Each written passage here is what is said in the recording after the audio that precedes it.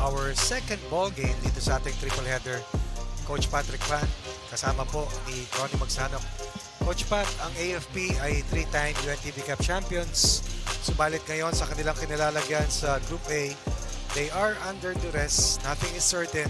After dropping two straight matches, they are at 1-2 right now. Nanalo sa GSIS, natalo sa kanilang huling dalawang laban. Naghanap ng importanteng panalo para makapasok sa second round. Ang OP-PMS has split its first 2 matches, looking to bring further down ang AFP and step on AFP and get to a higher level than the Cavaliers. Yes, for the AFP Cavaliers, sa pamumuno ni Coach Sunny Manukat, they have to find ways to keep their team going, especially na bumaksak sila sa 1-2. For the OP-PMS naman, they will, sa pamumuno ni Coach Felix Romano, they will rely to John Stabilio and Chris Delaten for this game. And this team, talking about what Coach Patrick referred to earlier, is coming up a 2-point win laban sa GSIS last December 18.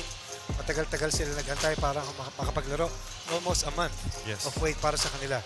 Para naman sa AFP, January 8 ang kanilang huling laban. And about 10 days to prepare as both teams are trying to get a win.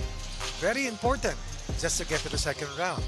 And what better way than to get things going already as we're about to approach a tip-off in this second match. And we turn it over to Joy Villar para sa ating introduction ng ating mga manlalaro.